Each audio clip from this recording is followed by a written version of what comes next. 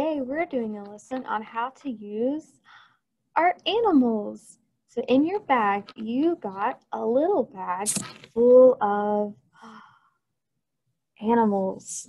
And we're going to use these in math. So I want you to look through your animals and find two. 1, 2 that you know. Let's see. I have a tiger and a panda. What are 2 animals that you have?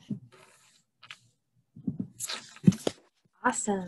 Okay, now we're going to practice how to count with our animals. Counting is very important. So we are going to count to 3. So we're going to count out 3 animals. Okay.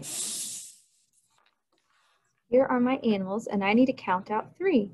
1, 2, 3. I have 3 animals. Now, let's practice counting 4 animals. See, 1, 2, 3, 4. Now I have 4 animals. Okay, another thing we use our animals for is sorting. Sorting can be like sorting by color, or it can be by a type of animal, and we put things in the same group.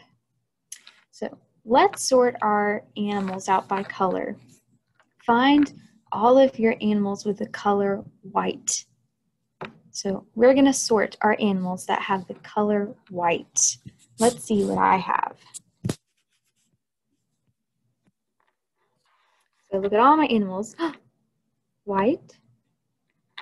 Yep. Let's see. No, that's not white.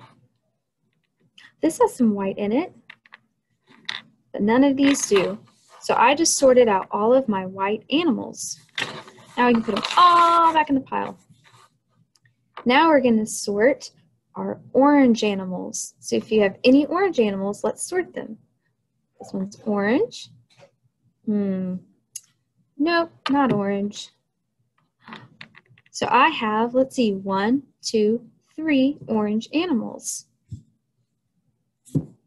That's how we're going to be using our animals this school year, by sorting and counting, and it's going to be super fun. Remember, when you're done with your animals, you need to put them back in the bag so you don't lose them.